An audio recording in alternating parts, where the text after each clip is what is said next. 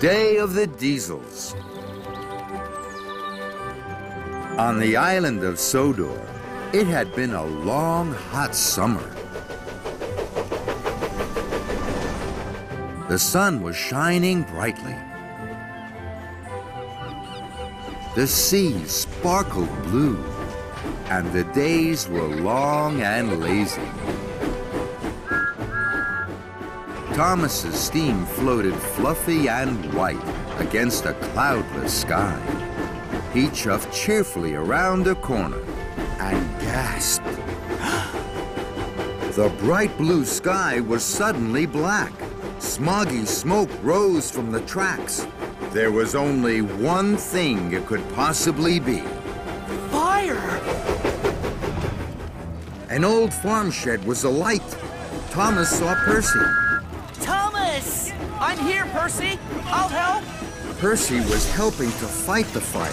His face was smudged and sooty. Percy peeped, pleased to see his best friend. I'm running out of water, Thomas. We need more. Don't worry, Percy. I have lots. Sir Topham Hatt was worried. The fire must not spread. Sodor must not be in danger. The two best friends faced the flames. Here it is, Bob. Firemen and farm workers ran and raced. Buckets of water sloshed and splashed from the engines to the flames. Thomas and Percy wheezed with worry. What can we do, Thomas? We're doing our best, Percy. Suddenly they heard a bell. It clanged and clanked. It was loud and long. Percy was puzzled. What's that? Then, out of the smoke, steamed Belle. Belle had just arrived on the island.